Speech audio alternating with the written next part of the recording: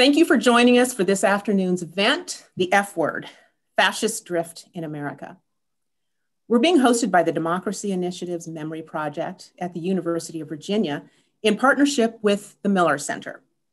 The Democracy Initiative integrates research, teaching, and public engagement on democracy at a global scale. Visit democracyinitiative.virginia.edu.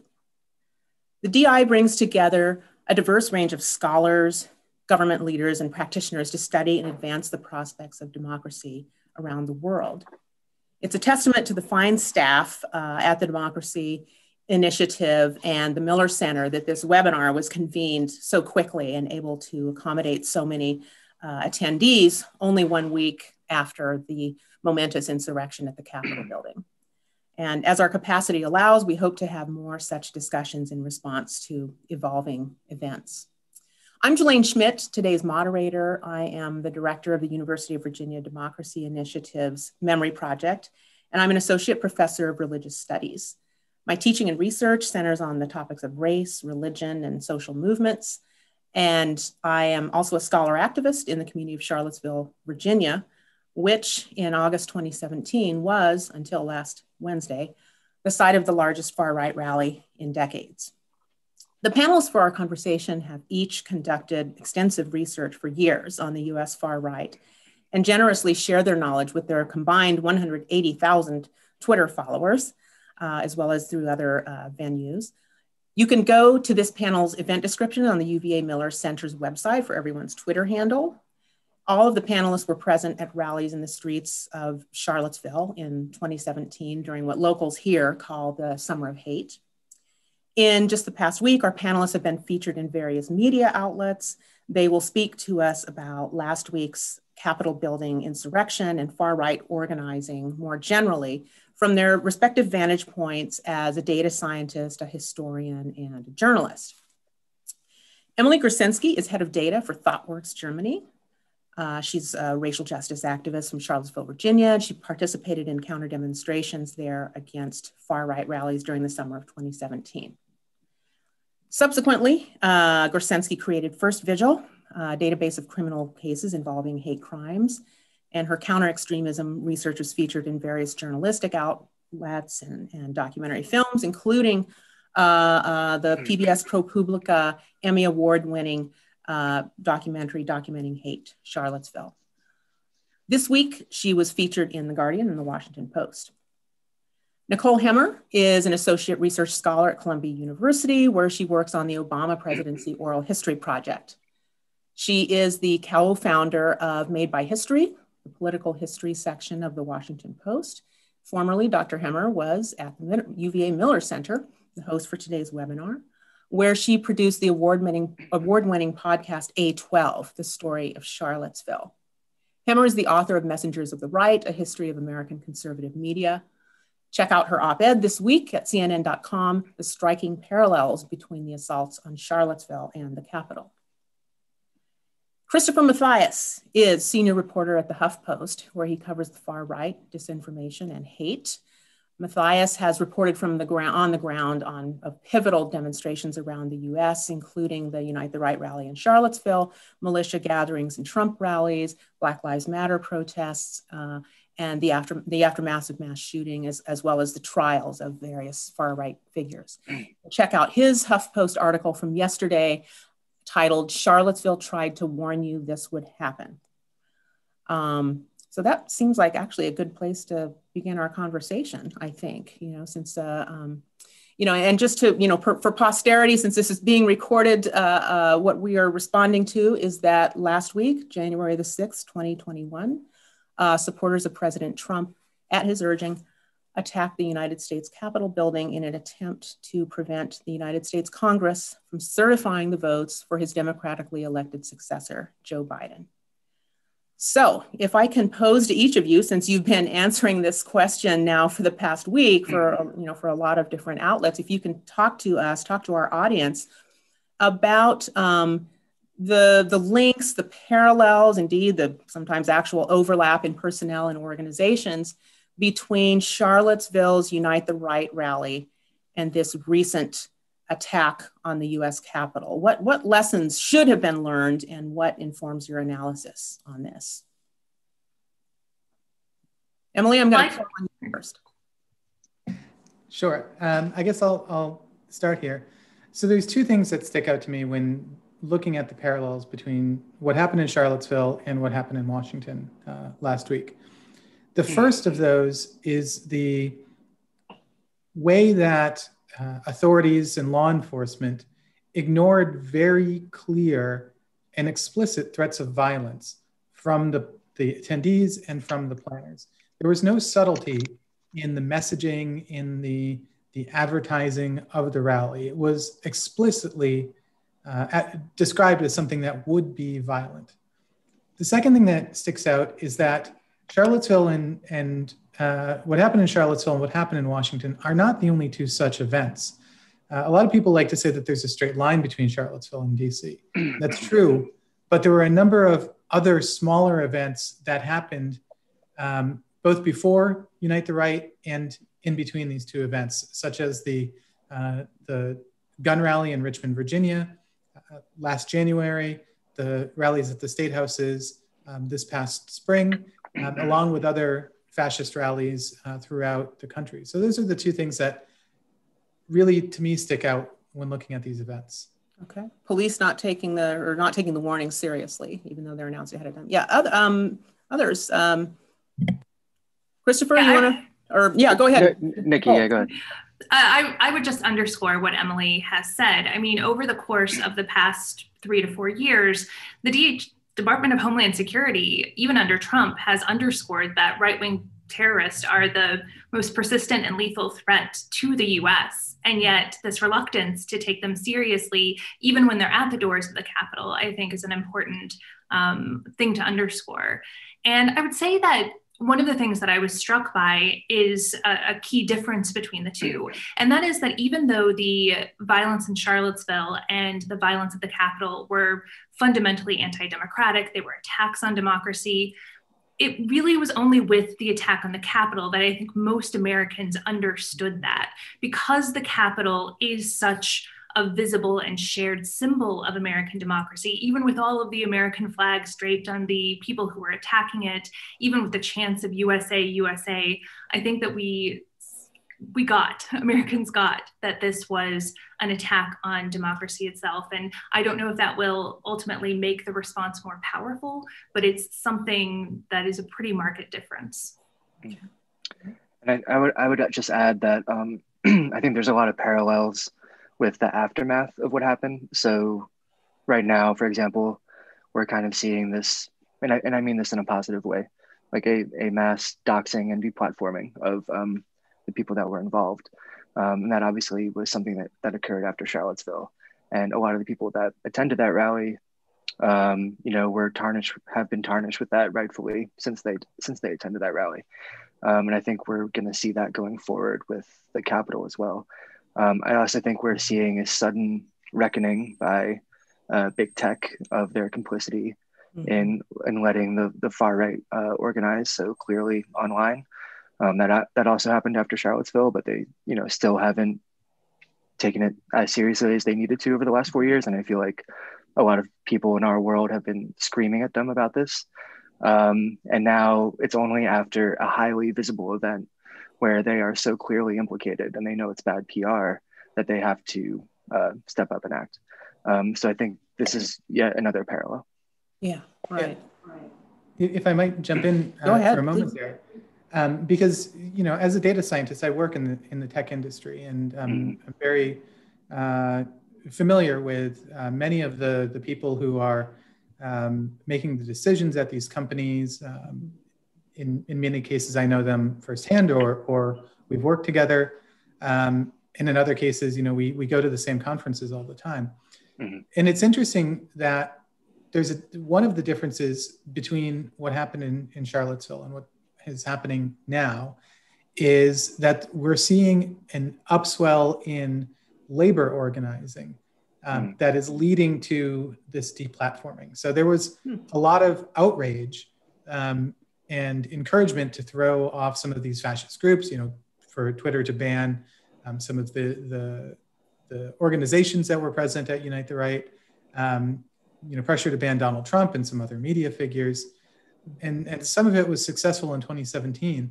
But what we're seeing now that's different is reports that large groups of employees at Twitter and at Amazon and at some of these other companies are really starting to speak up. And they're putting their voices together and saying, look, we can't continue to be complicit with this. We can't continue to build and maintain your product.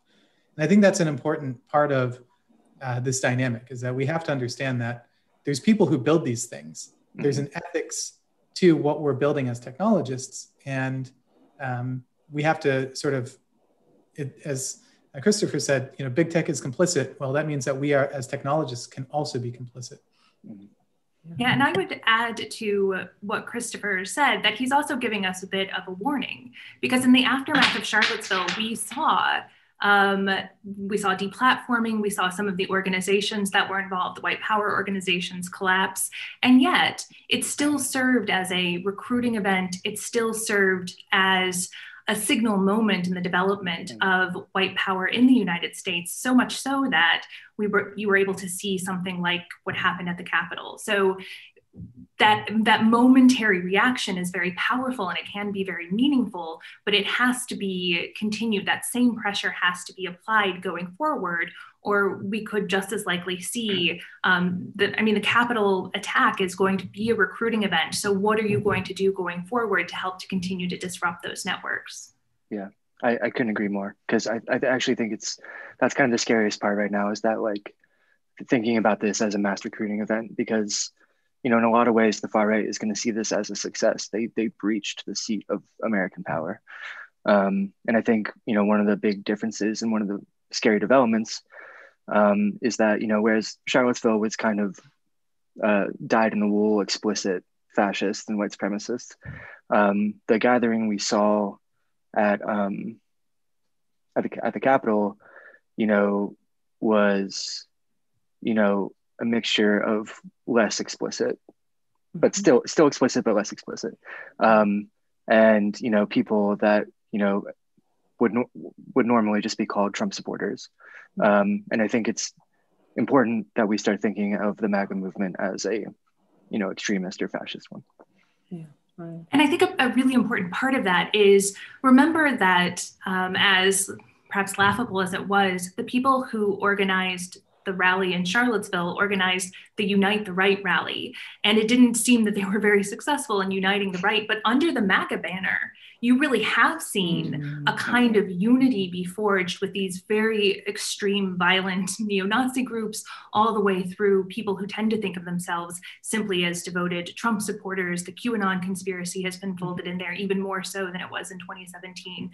So I think that there is, again, warning flares on the horizon. Yeah.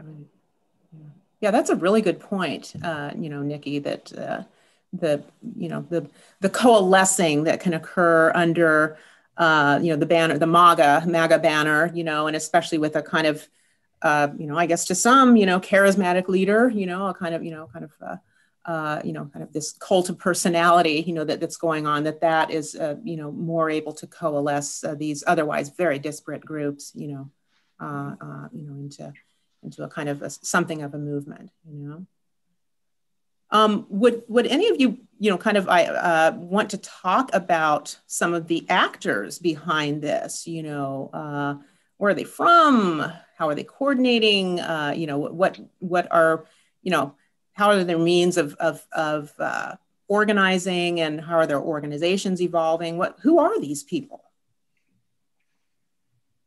I think it's a really interesting mix of people. So if you look at any of the footage, you get this really eclectic group of folks that are storming the Capitol. You've got like that, the QAnon or the Q shaman guy that's got the horns on his head, and he looks ridiculous, right? Mm-hmm. And that's part of the point, is to make it look ridiculous. And then you've got these militia guys they look like they're, fresh out of the 10th Mountain Division. With their tactical gear and all of that, and then everything in between. Mm-hmm. What's striking to me is that when you break it down and you try to identify who's who, mm-hmm. you get a there's a dissonance between what the common perception of the far right is and Trump supporters are, and who they really are. So a lot of these folks are extremely wealthy, or at least firmly middle class. They're coming from, the suburbs, nice houses. They're driving nice cars. Some of them are flying in on private jets. One of the guys that was dressed up in furs, he was just arrested. He was the son of a judge in New York, right? So these are not people that are your disenfranchised, rural, lower income, white voter. These are well-to-do people. That's a little bit different than what happened in Charlottesville, where you had a much younger movement in the streets. A lot of those guys were in their early 20s. Some of them came from privilege, some of them didn't, but they weren't really at that point of being off on their own yet. And so that is one difference there. And then we have to address this sort of class dynamic in the MAGA crowd. Yeah, and I think the right and the MAGA crowd really likes to depict itself as kind of the movement of blue collar workers and stuff. But repeatedly, those images this week of the MAGA people on the private plane flying to DC were a good example of that. And then I would just add that as far as kind of the people we are seeing in the Capitol, I've spent the last couple of years going to a lot of Trump rallies, and it's kind of the same coalition of people you see at all these events, which is, as far as formal groups are concerned, Proud Boys, militia, QAnon. And, these people have been welcomed into the MAGA fold for years. And the Trump administration, the Trump campaign has more than condoned them. And I think, one of, we were talking about them kind of coalescing under this MAGA umbrella. I actually think the Proud Boys are a very instructive example of the direction that American fascism is going in. Because I think, Nick, you were talking about kind of this rebranding. And the Proud Boys have found some success there. Most notably, I think, by kind of confusing our traditional ideas of a hate group.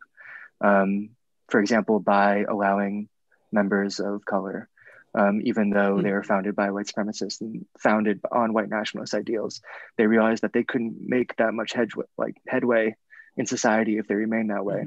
And so, but it's important to understand that they still allow white nationalists in their group, and that also they are decidedly misogynistic and anti-feminist and anti-left and anti-Muslim and anti-trans and all these type of things.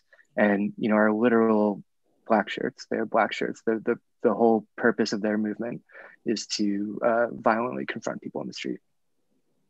Yeah, and there's a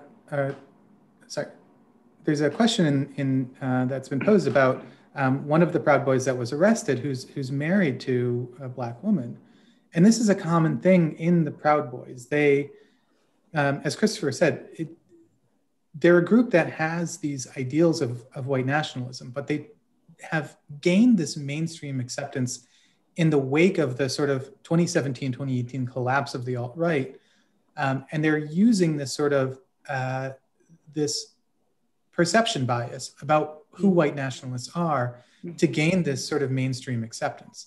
And it gets into really complex racial dynamics to understand, how can a Proud Boy be Black and be fighting for white supremacy? Or how can a Proud Boy be white and married to a Black woman, but still be fighting for white supremacy? And they depend on that to shift this image away from the sort of skinhead neo-Nazi, swastika waving optics that the media it's very easy to say it, to point at a swastika and say, oh, that's bad, or a Klan hood and say, oh, that's bad. It's much more difficult. You have to get into much more theory and complexity to explain why this, Samoan dude is a white supremacist when he's beating up, a white anti-fascist. So that's a deliberate tactic on their part.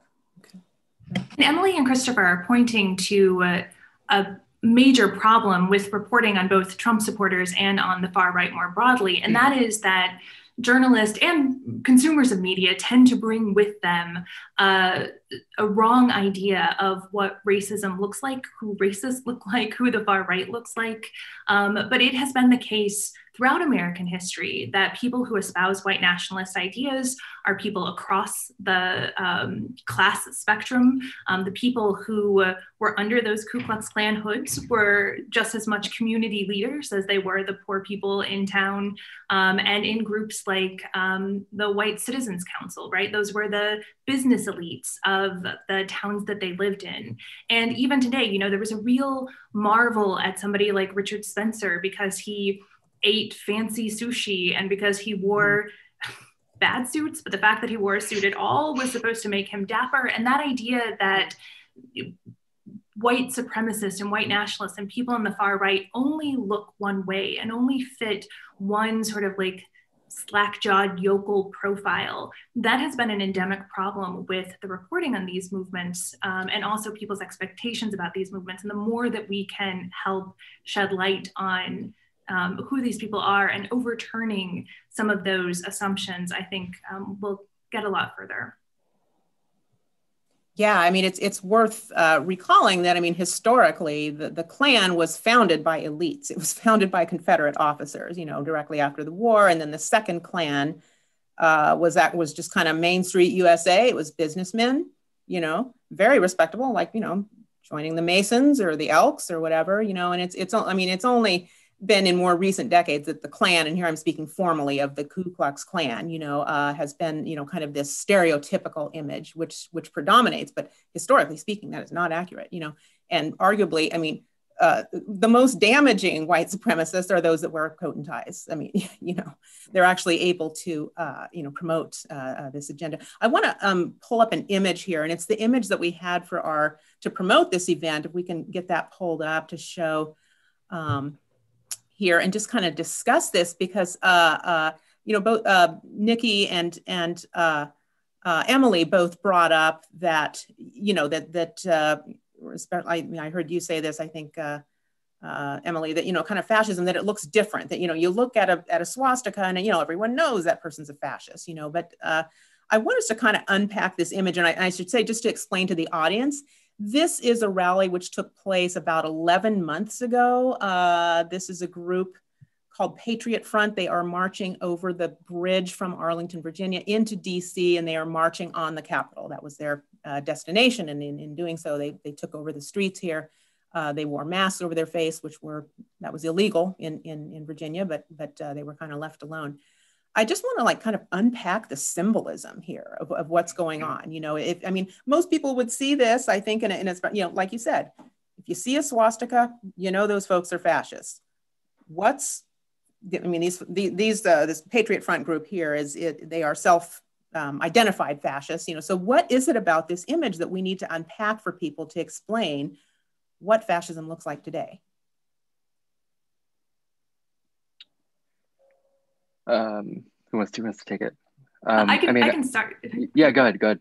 I was just going to say, I mean, one of the challenges with talking about fascism in a US context is that there is an assumption that fascism is a foreign import to the US. And so that it is signified by foreign symbols. It's one of the reasons why the Nazi flag gets so much attention during the violence in Charlottesville. But of course, fascism is a nationalist movement. It's about violent patriotic pride. And so we should expect that US fascism, as they say, comes wrapped in the flag, because that's what it looks like. And so I think there's a tendency to be confused about the iconography, because you don't expect the American flag to be the flag of fascism. For most Americans, that seems pretty jarring. But we have to understand fascism as a nationalist movement that is really soaked in nationalist symbols like that flag. Yeah, sorry, we're trying to pull that back up here, that image, so we can look at it just a bit longer. Yeah, others of you, what's your thinking? I mean, I guess we could talk about the uniformity of everything they're wearing. Mm-hmm. You know, kind of this militaristic discipline. and fetishization of that kind of stuff. Also, I mean, the very concept of Reclaim America is a very fascist one, right? Because in fascist movements, you create this kind of mythic past where of like religious or racial or cultural purity that we need to get back to. And in order to do that, we need to, expel certain other groups from society.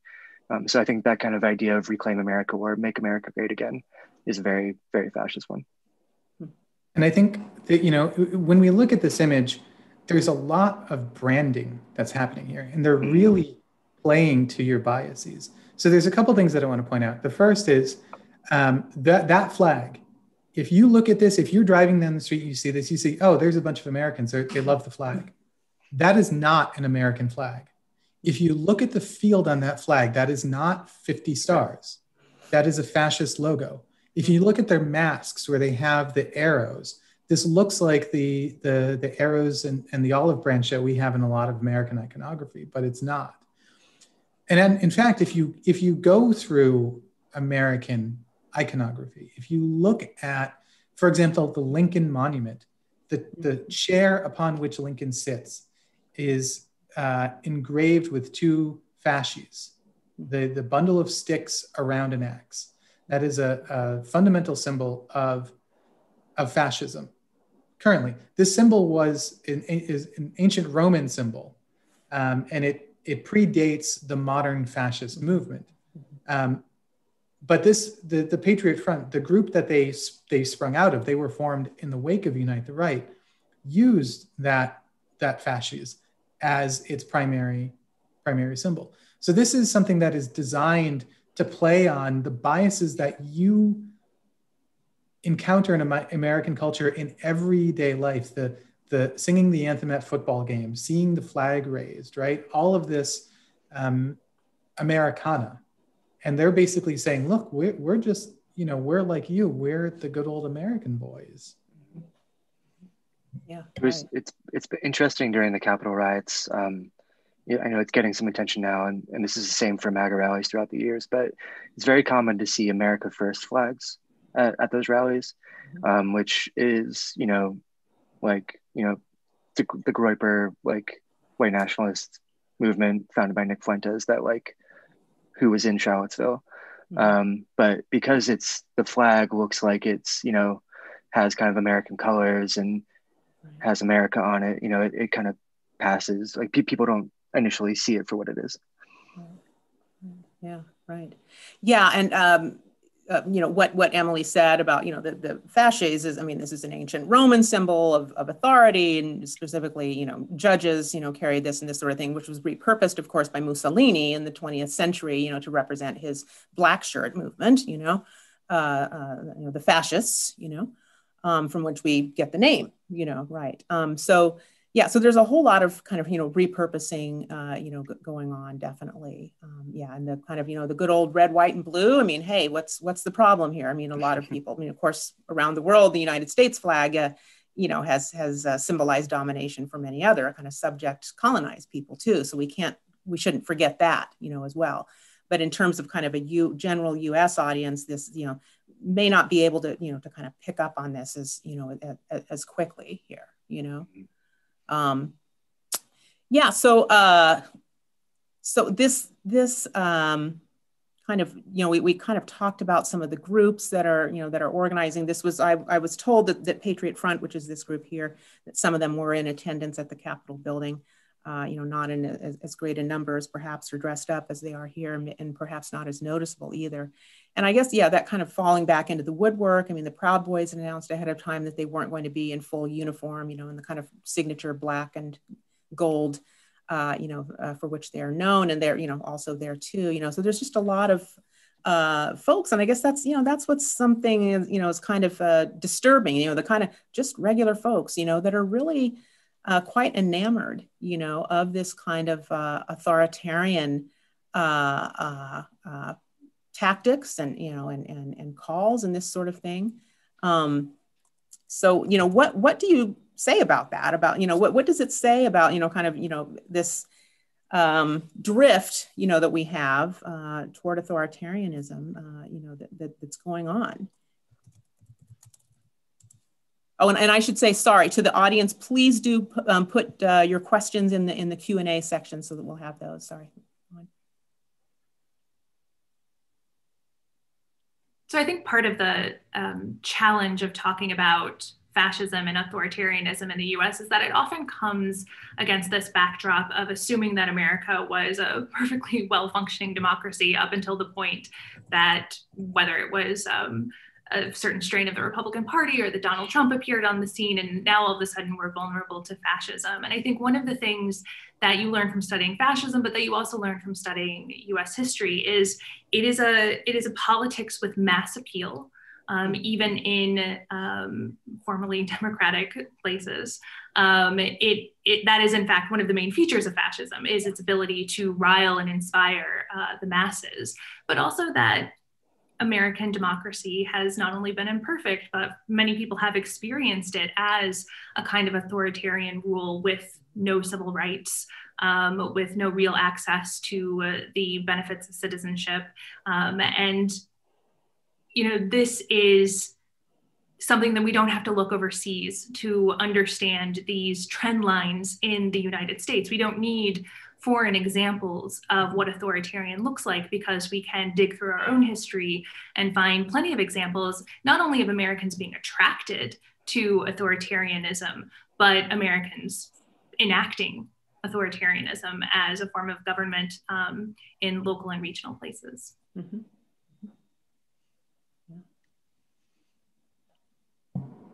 Yeah, that said, we also have to understand that despite the fact that this is something that is very, very American and very American to its core, there are connections with the international far-right movements as well that we should be aware of. It's a interplay. There's a feedback mechanism that happens. So I live in Germany. I'm in Berlin at the moment, and there's a far-right movement in Germany. There's a far-right movement that has actual political power and is in the Bundestag as well.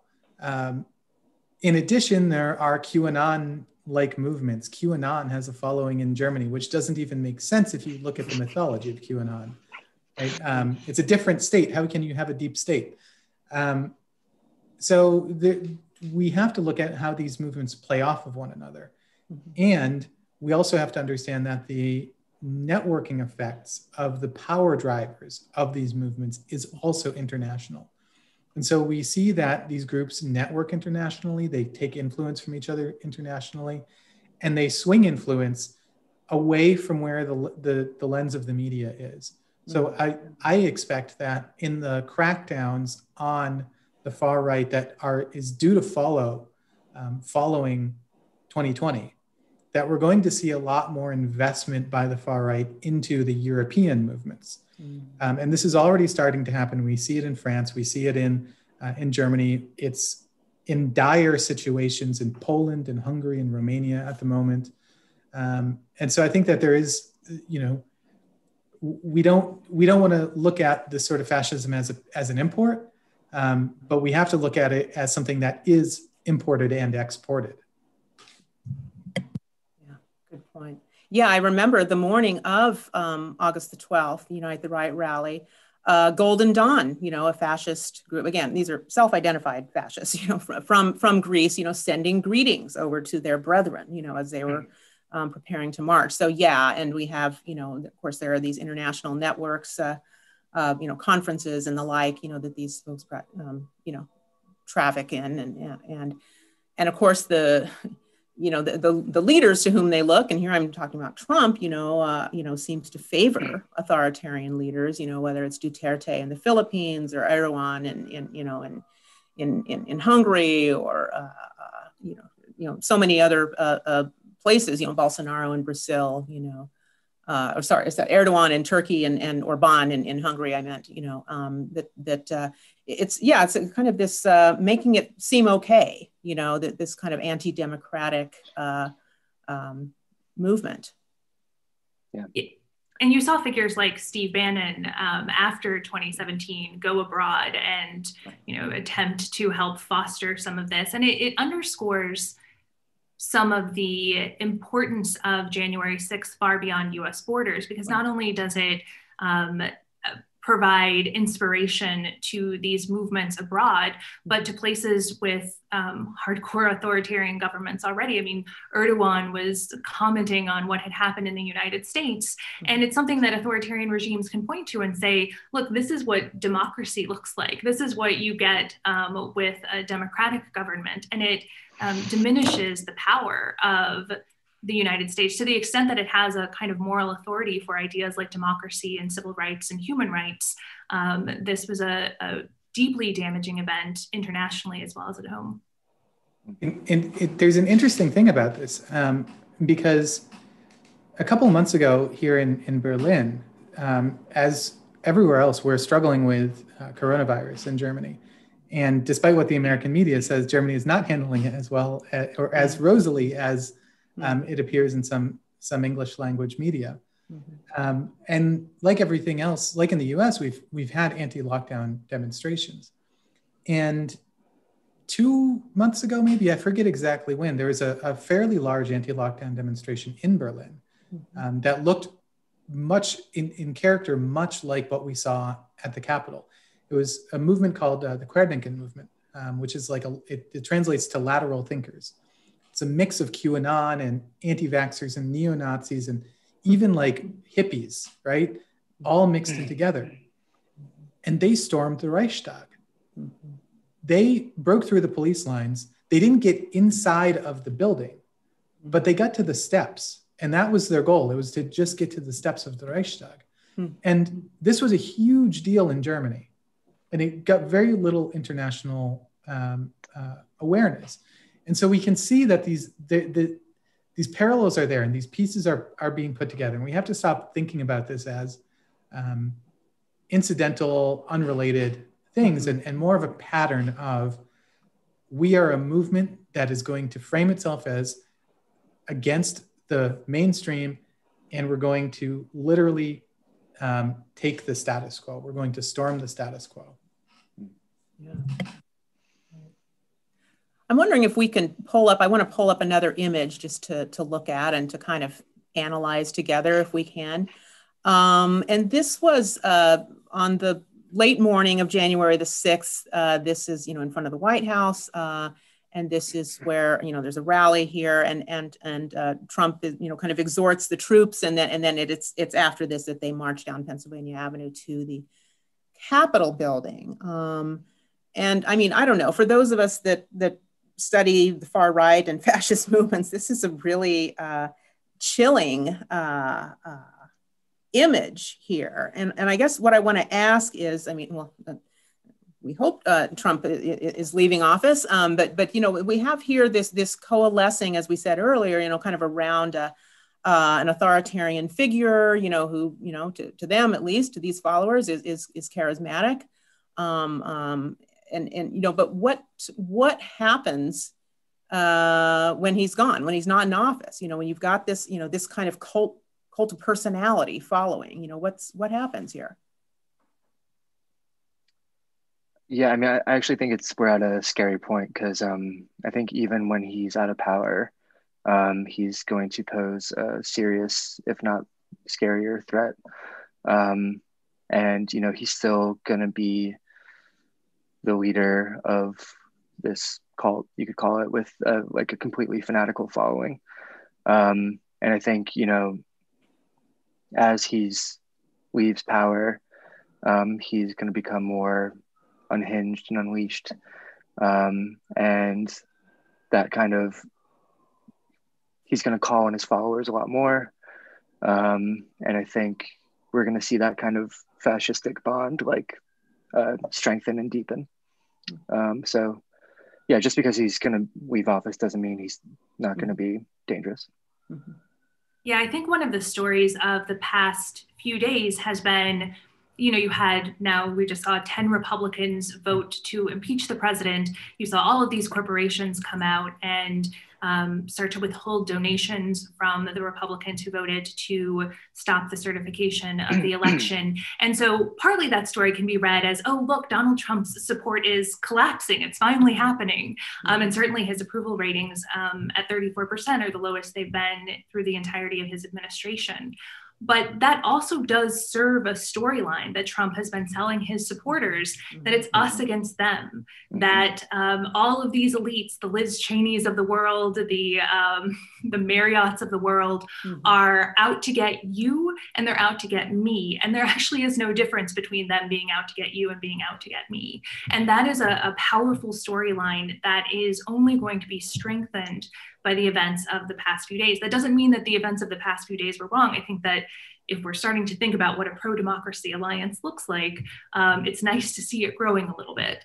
But it does mean that we shouldn't think of ourselves as out of the woods here, because we're entering a new dangerous part of this cycle. What it will look like when Donald Trump is no longer on social media, how he learns to communicate with his supporters, that's going to shape a lot of this.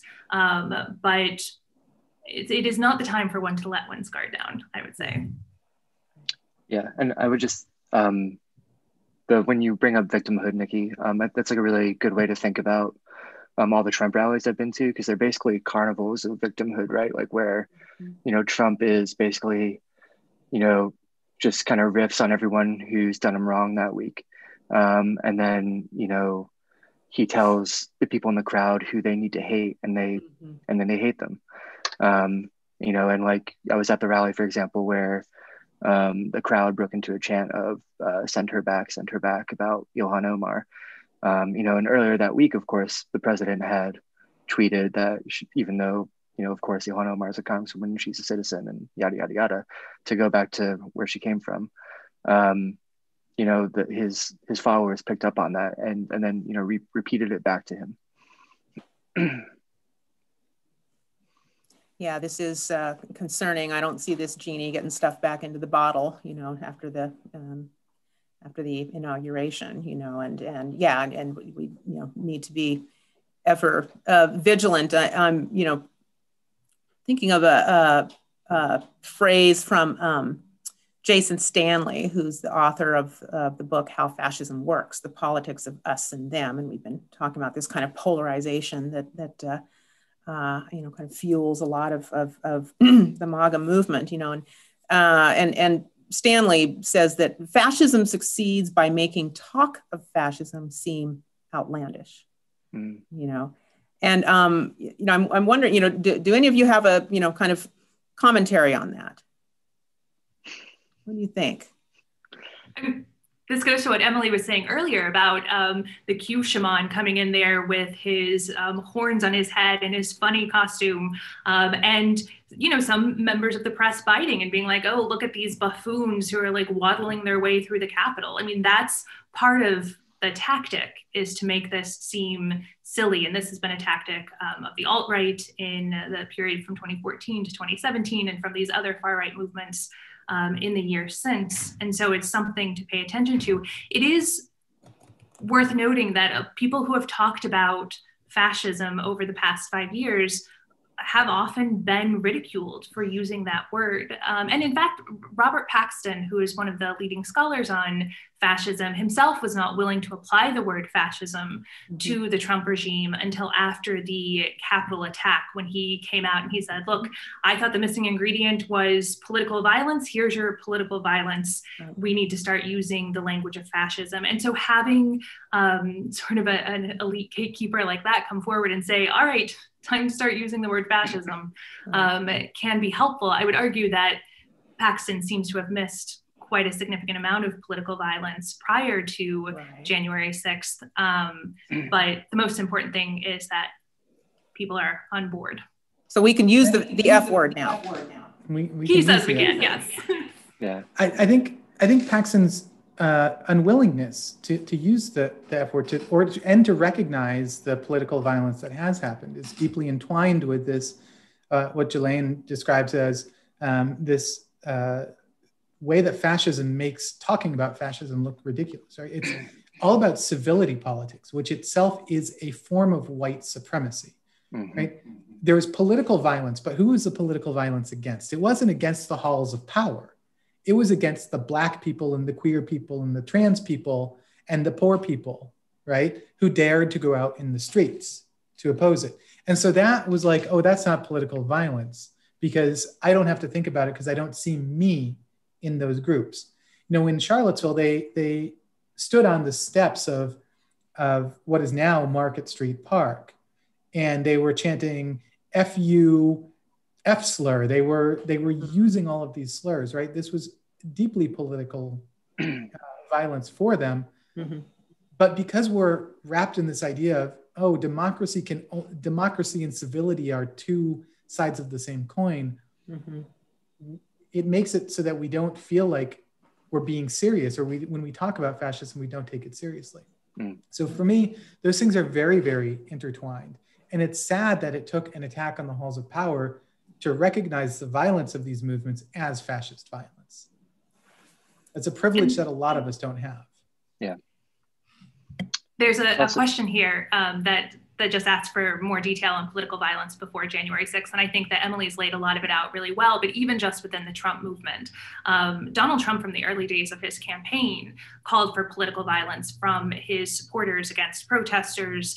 He himself tried to embody this idea that he could commit acts of political violence with his famous Fifth Avenue saying, his tacit support for the violence in Charlottesville, his support of police when he would talk to police officers and say that they should rough up the people who they have in their custody. There's a long line of both violence encouraged by Trump, but then also the violence that we saw at state houses and places like that all weave together to suggest that this was a movement dedicated to political violence long before January 6th.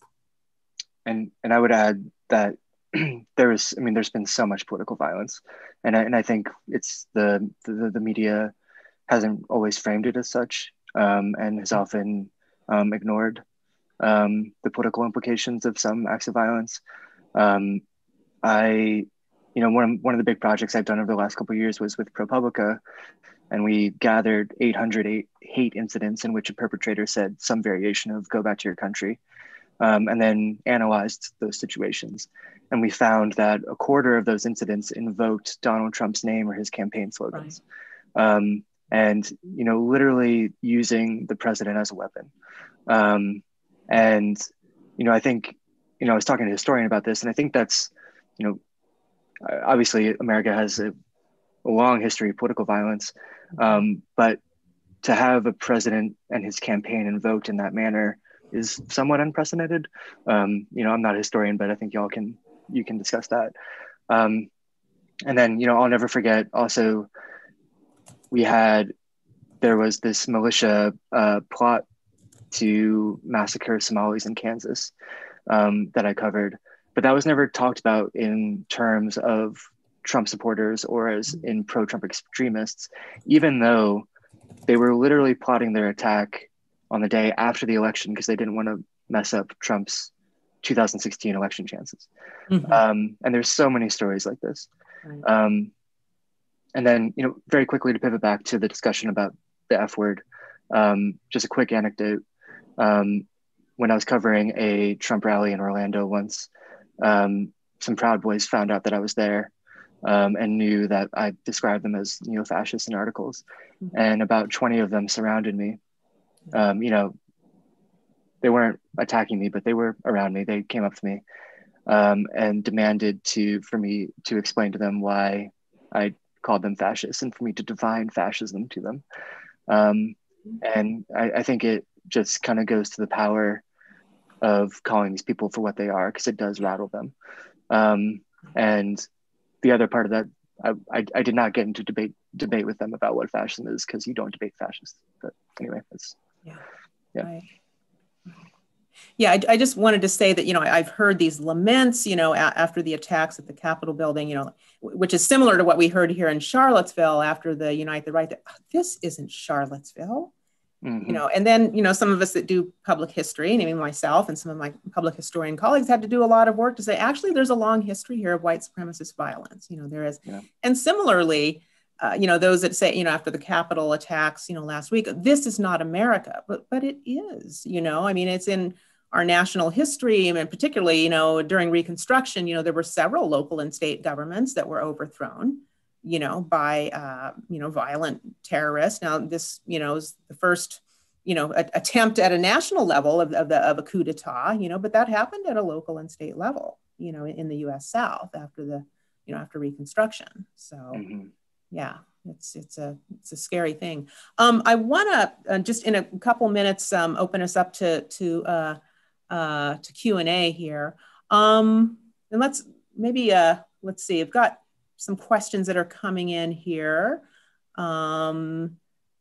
Start with a media related question. So Christopher, for you, what are some concrete ways for activists to actually achieve change among media outlets?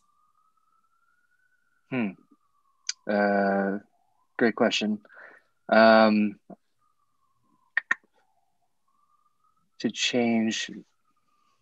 To achieve change among media outlets, or maybe they mean to change the media narrative or something. I'm kind of. Well, I mean, I think one of the main things that we need to tackle, and I don't know exactly how we tackle this, but Nikki, you had that great op-ed in CNN this week about the idea of false equivalence, and I think, as dangerous as Fox and Newsmax and OWN and kind of that right-wing media sphere is, I actually think one of the most insidious things we're up against is our kind of biggest, most mainstream media outlets doing a lot of these false equivalencies where they think that there's somehow an equivalence between the Black Lives Matter demonstrations we saw over the summer and what happened at the Capitol. And this kind of very, they operate with these platitudes that all political violence is bad without understanding the underlying structure of that violence. And I think when it comes to activists actually achieving that change among media outlets, I don't know, I'm trying to figure out myself in media. And I think I think we just have to keep the pressure on. I think especially amongst our biggest outlets like the Times and the Post and CNN and MSNBC to really work to reframe that discussion. I could piggyback on that. I mean, one of the things that I actually found really effective that activists did after Charlottesville was to say, I'm not going to participate in any media projects that platform neo-Nazis or that platform white nationalists, and holding to that line. So having thought about media ethics, having thought about amplification, having thought about what your line was, you came forward and you said, I will participate in this project if this condition is met. And you were able to explain why that was your red line. And I think that did have an effect on how some outlets covered white supremacy in that moment. And that does make a difference. And that might be an exception, but I think being able to have media ethics conversations when you're talking to a reporter can have an impact. Absolutely. And I would just add sorry, go ahead, Emily. Thanks. I was going to say, I was part of the media collective, both during and before and after the major events in Charlottesville. And we really wanted to change this dynamic, right? Because a lot of times within activist groups, we get upset when the media doesn't cover things the way that we think that they should be covered, but we don't do the work to build the relationships with the reporters to make sure that our story is being told the right way, to try to get the messaging of the intention of what we're doing across, and then building on and having those standards and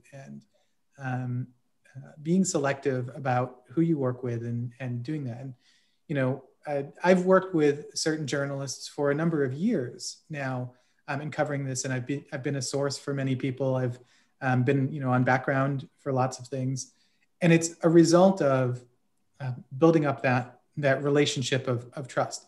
And yeah, even if you do that, doesn't mean that they're going to cover it the way that you want it to, but the coverage is a lot better, and you have to start moving towards it, because that's what the right is doing. The right is in they're texting reporters nonstop, right? Mm-hmm. You look at the Twitter feed, Jim Acosta is saying, as the riots are unfolding in the Capitol, he's saying, a source in the White House is telling me that they're talking to the rioters. It's like, a who's in the what talking to whom? And also, why do you have those connections? Yeah. Right. So that we have to interrogate like where that trust is, and how do we replicate that within the activist communities. Yeah. Right. Yeah, it takes a certain amount of discipline on the part of activists too, to not just, want to talk to any old journalist that comes along. It's certainly true. And, in Charlottesville, activists, really did, kind of lay down a bright line there. And, if you want to talk to us, well, we're, there are, certain conditions, I'm wondering, let's see, we've got a few more questions here about the character of the groups that have been doing this. Is there a geographic area of the country that is disproportionately represented? And are the movements growing? Let's start with that. Yeah. So one way I'll answer this question, there's a great way to visualize this. So the social media network that a lot of these MAGA folks were using was this sort of new social media network called Parler. Mm-hmm. It's spelled like parlor, and a lot of people call it parlor, but apparently it's pronounced parlay in the French way. Parler got shut down, but before they got shut down, there was a hacker who downloaded and archived all of the materials. And it turns out that this network was not well engineered. And so it had a lot of geographic data along with the media, the videos and the images that were being posted to this network. When you plot those out, you don't get a large distribution of people in rural centers. And it's not in the South, and it's not in the Midwest. The vast majority of these posts were being done in cities, in our coastal elite areas, right? So there's some groups they have their strongest coalitions in some cities, like in Portland, there's a strong contingent of Proud Boys and related groups. Patriot Front mostly operates in the South, so on and so forth, but this is geographically distributed. It's not from any one part of the country. Might some of that, this concentration in urban areas for Parler be due to the fact that it's a relatively new platform? I mean, it's only a month or two old, right? I mean, everybody's on Facebook, and so I imagine there might be more distribution, but the kind of early adopters might be the more tech savvy folks that are associated with the urban areas. I don't know if that's fair, but I wouldn't call them super tech savvy, having looked at some of the comments when things were trying to get taken down. You certainly have to condition around the fact that if you plot any sort of population, you're going to see the population centers, no matter what you do. But so you have to consider that. So there are maybe some factors around tech literacy, access to technology, things like that. But by and large, I mean, look at the indictments that are coming out. These are guys that are traveling from New York. They're traveling from major cities. They're traveling, from Los Angeles, second biggest city in the country. So. Right. And got a question here about the intersection of fascism and Christian nationalism. The person says it was much more on display last week than in Seville. Let's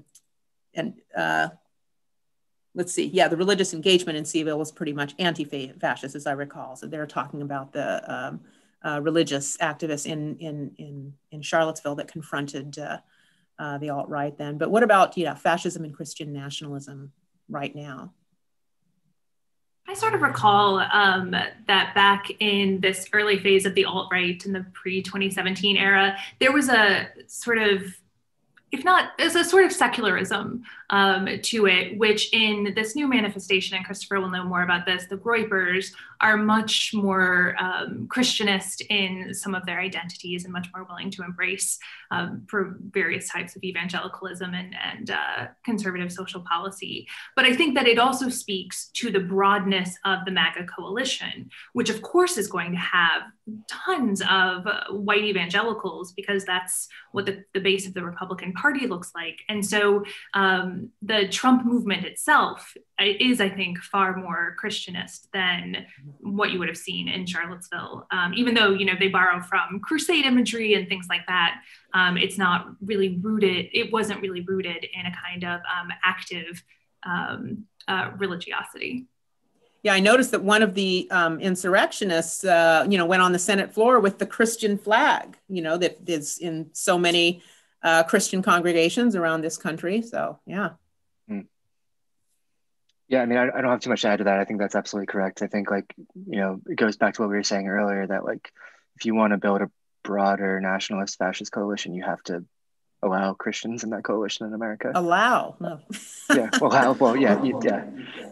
Yeah, here they were, very much part of the infrastructure, definitely. Right. I'd also just add that I think one of the things, this is kind of a tangent, but I think one of the things that we haven't talked about enough with these last 4 years is kind of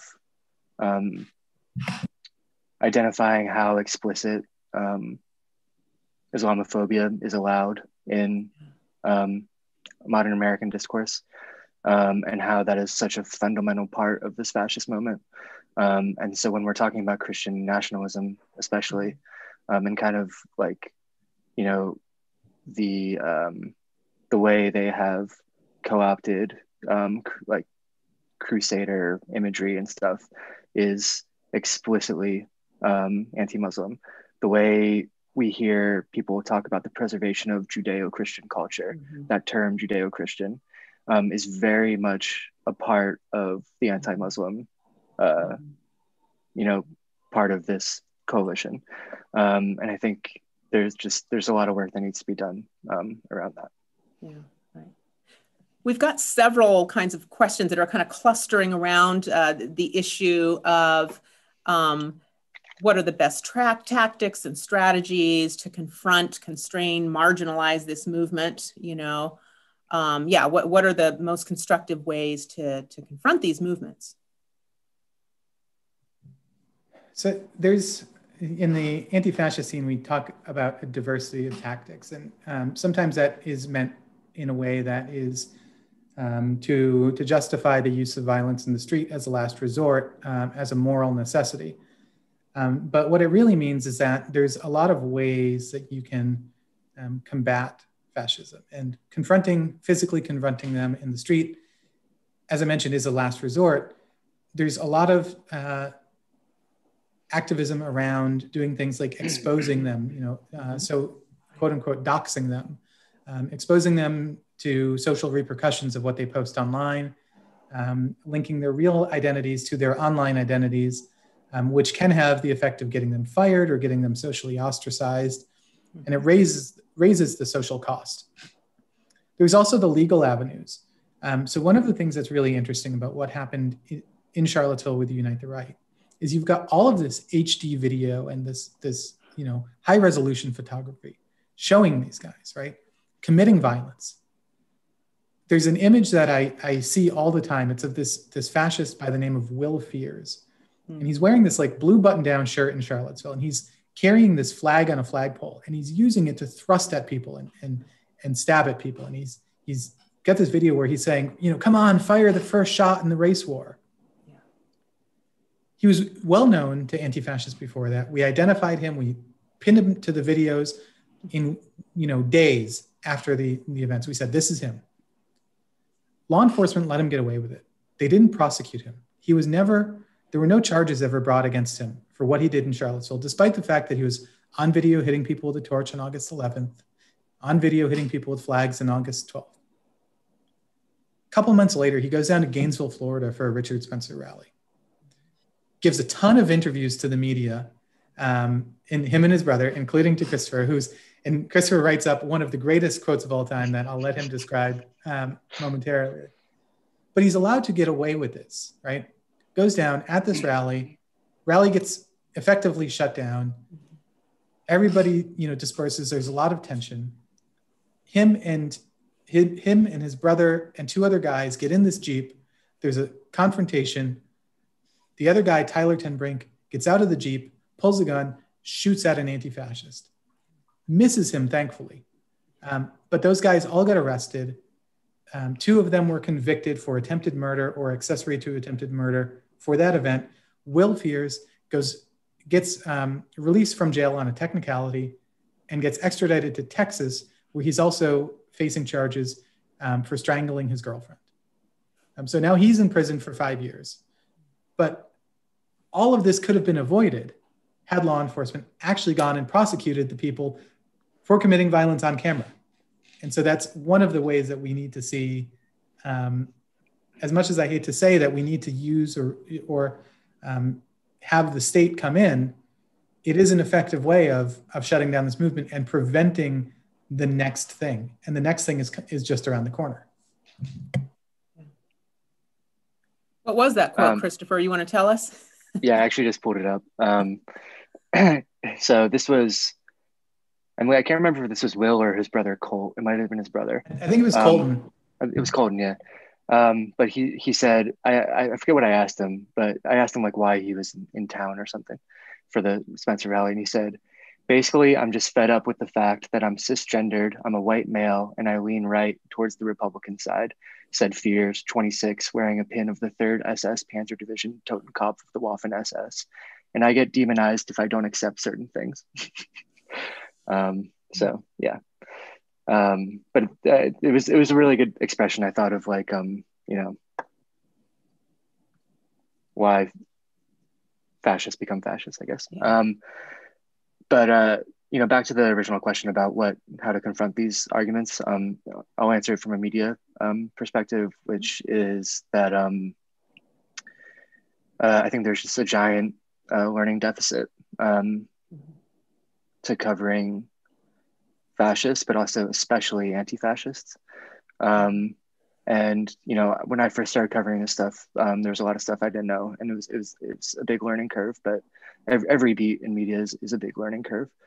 And I think fundamentally what American journalism needs to reckon with is that in my opinion, if you want to write about this stuff, you have to start with the basis of yourself being an anti-fascist. And I think like American journalists need to understand themselves as anti-fascists, and that should not be a controversial thing to say. And we kind of need to rethink what we mean by objectivity. And I don't know. I think that's just from my perspective, one of the bigger angles to tackle. And also I think like, another thing is like repercussions for people in our industry that have been so complicit over the last 4 years. Fox News employees, for example, should not be allowed in polite company in media circles. And I think that's something that we need to be a lot better at.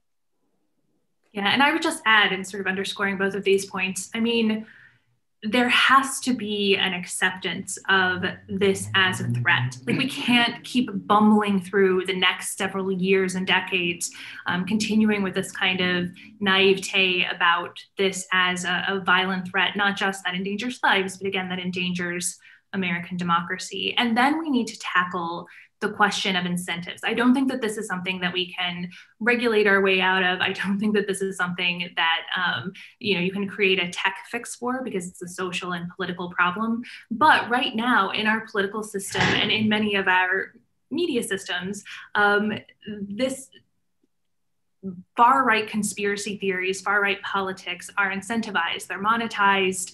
There are I think they're getting better, but there are systems that sort of push people deeper and deeper down a radicalization rabbit hole. And so the more that we can de-incentivize, not just on the far right, but like de-incentivize for politicians. I mean, one of the things that we saw on January 6th was politicians with bodies still warm going in and voting to overturn the election. How do you de-incentivize that within the Republican Party? Because that's going to need to happen if we're going to have a way back out of this.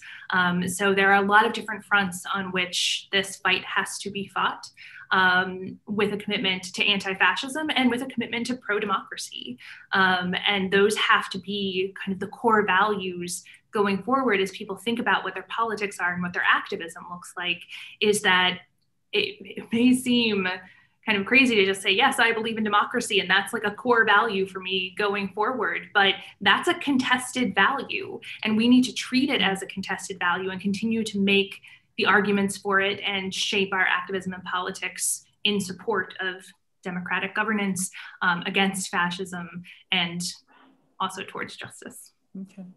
Yeah, I kind of following up on this, not being naive, is how you put it, Nicole. And I think that's been a slower process than some of us, would have liked, over the past several years for, kind of more of a kind of more general or mainstream audience coming around to the fact that, yes, this actually is dangerous. And the whole both sidesism, that often kind of journalists are kind of trained to be neutral or objective or this sort of thing. And I appreciate what you said there, Christopher, about, it really shouldn't be controversial as a journalist to have a starting point as, being anti-fascist, but along with the kind of, sort of both sidesism is the whataboutism, is there something on the left that's going on here too? I mean, I remember that, Emily and I, here in Charlottesville, there was a lot of fear about that. There was more fear about the anti-fascists than there was about the actual fascists, prior to Unite the Right. And so how do you, respond to that, those kinds of questions about, kind of fears of kind of left boogeyman that is somehow, an equivalent counterweight to the right? My answer to that is, when you start seeing left-wing groups going into right-wing cities with the explicit intention of starting trouble, then we can talk. But that's not happening. There's no equivalence between the right and the left. There just isn't. We have to separate. We look at race and justice in the US through an anti-discrimination lens. It's what we're trained to do, that we shouldn't treat people different on the basis of their skin color, of their gender, of their religion. That's a very nice thing, but it doesn't address the existing power dynamics. And to understand left versus right politics, you have to understand that there is a set of people who have a position of power, and there's a set of people who are in positions of being oppressed. And the ways in which the law and the structures of our society treat people, even when looking at an anti-discrimination lens, does not address the oppressions that people are experiencing. And so we can't look at acts as having some sort of moral quality to them. If I punch somebody in the face, right, and they're a random person walking on the street, I think we can all agree that's probably pretty bad. If I punch somebody in the face who's about to stab somebody, that's actually pretty good, because I'm doing something that is helping somebody. I'm doing something that is preventing a greater violence from happening. So when we look at the riots over the summer, we can't just say, oh, rioting is bad. We have to look at what is the riot being done for? What is it that they are protesting? And why has it gotten to the point that the protest has gone to the point of burning down a police precinct or smashing a Starbucks window? So we have to separate the act from the intention of the act and the conditions that have led up to the act. And so I think that there's no equivalence between somebody wanting to riot because they want police to stop killing them and somebody wanting to riot because they literally want to install a king. Yeah, right. We've got questions, along the lines of, how to combat this, how to confront this. And a question gets asked, are there historical examples of fascist movements that were successfully dismantled without war after reaching the point that the far right has reached now in the U.S.? Are there historical examples, or or what's to be done? Is kind of the question I'm seeing here. I mean, the Jim Crow South was dismantled without war. It was dismantled through grassroots activism. There was a lot of violence, obviously, and I think we need to reimagine what we think civil unrest and civil war actually look like going forward. But it was something that was dismantled through activism. It was something that was dismantled through influence on politics.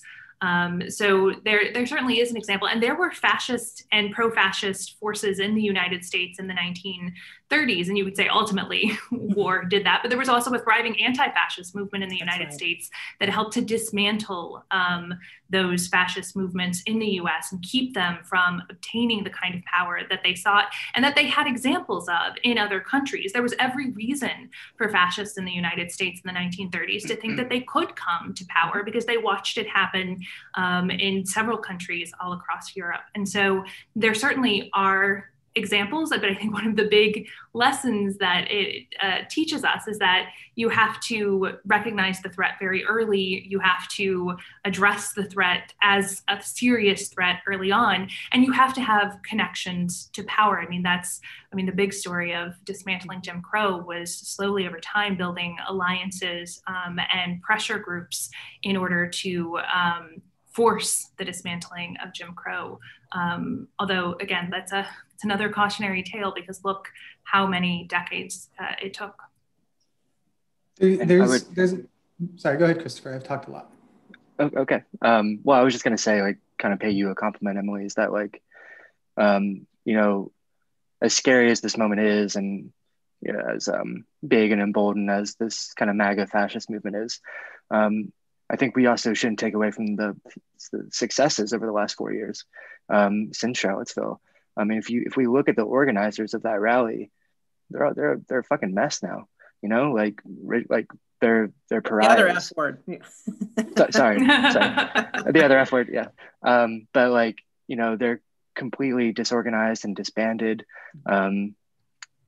because of the work of anti-fascists to expose them and deplatform them and kind of create a social cost for being in those groups. So obviously we're dealing with a different beast now. Maybe it's still kind of the same beast, obviously, but I think we can look at the total dissolution of groups like Identity Europa and even Patriot Front to a certain degree. I mean, Patriot Front grew out of a group, Vanguard America, I believe, which James Alex Fields was a part of in Charlottesville, and they had to rebrand because they couldn't operate as Vanguard America, and this is all because of the work of anti-fascists. It's just a small example. There's also, related to that, a very significant court case that's going on in Charlottesville called Sines v. Kessler. So a bunch of people who are injured during that weekend have sued many of the organizers and participants of the rally. And what's interesting is, so Sines v. Kessler has had a devastating effect. I mean, it has bankrupted many of these people. Many of them can't even hire lawyers. They're defending themselves in court because they just can't afford a lawyer anymore, including Richard Spencer, by the way. But what's interesting is the core claim in Sines v. Kessler is around a section of the United States Code, 42 United States Code, section 1983. And that code is the incorporation of the 14th Amendment, which came into effect during Reconstruction. It was one of the amendments that was passed following the Civil War. And the amendment itself does not grant any sort of, it's the Equal Protection Clause, but it doesn't actually grant any enforcement power. 1983 is the enforcement power as created by Congress. And when Congress created that act, it was actually not till many years after the 14th Amendment. And it was an act that was called the KKK Act. And so it was this legislative and legal response to this growing threat of the KKK, of the first Klan. Or was it the second Klan? I can't remember. No, it was the first Klan. Was it? Yeah, there was legislation against the Klan in the 1870s, 1871, I think. Yeah. And so there's actually a legacy of successfully dismantling proto-fascist and white supremacist movements through legal action, and that legacy is carried on through the Jim Crow era, through the Civil Rights era, and is still being litigated in Charlottesville still today. And I think that is a significant legacy of this sort of multifaceted anti-fascism. Okay. And so hopefully we'll see when that case goes to trial this year, what happens with it. I have a lot of hopes, but the historical connections are there, and I think they're super important. Yeah, we'll see if the defendants can find legal representation. That is, because there aren't. I mean, talk about the social costs of being a fascist. You know, nobody wants to represent them. Very few people. Mm-hmm. You know, mm-hmm. Kind of last question as we're wrapping up here is, you know, does this attack at the Capitol building represent kind of a tipping point, or is it a trend that'll repeat itself, or you know, or yeah, what can we do to make sure that that isn't the case? I guess, you know, is it, you know, so tipping point or trend, or where are we going from here? So I think that the far right sees this as a huge success and are going to try things like this again, not at the US Capitol probably anytime soon, because it's pretty heavily guarded at the moment, but certainly at state Capitol buildings and other probable attacks in Washington, D.C. over time. I think, though, ultimately, like, where we go from here depends on the choices that we make. This is not something that is determined. And so what kind of political will we have, how much listening people are doing to experts who think about these things and have thought about how best to respond to them, looking directly at Emily and Christopher right now, will determine how this develops going forward. Are we going to continue to treat these groups as if they're not really a serious threat? If we do, then we're just inviting, I think, even more violence going forward. But I think that we're in a dangerous moment, because I think this was a pretty big success for these groups, or seen as a big success for them. Yeah. Yeah, I get concerned sometimes when I hear these kind of old nostrums about, well, what we really need is more civil discourse. And I don't know how I'm to have civil discourse with people who believe in these conspiracy theories, you know, who are just disconnected from reality. I don't know with whom to have the discourse, I guess, you know, is a question. But and one that, you know, thinking about going forward, I guess, you know, the kind of alliance building, you know, coalition building that, you know, Emily, you talked about, you know, kind of this history, you know, going, you know, through the southern United States is, you know, kind of finding the persuadables, I guess, is good. But yeah. Yeah, so tipping point, or, you know, Christopher, do you have tipping point or turning point, or? Yeah, I mean, honestly, just piggybacking on what Nikki said, I think it's a real success for the far right. And we're gonna have to be extra vigilant over the next couple of years. I think we're in this for the long haul. I think, you know, from what I've seen on the ground, that like we're dealing with a fanatically loyal kind of movement that's loyal to its leader. And there's just going to be a lot of work.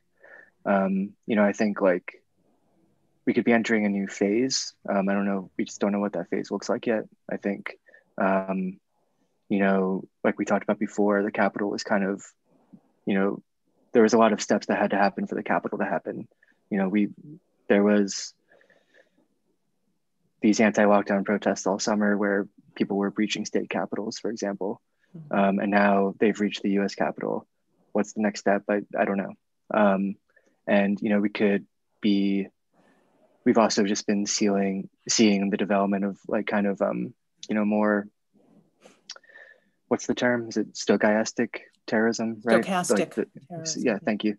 You know, basically kind of this idea of leaderless resistance and like acts of terror committed by individual people.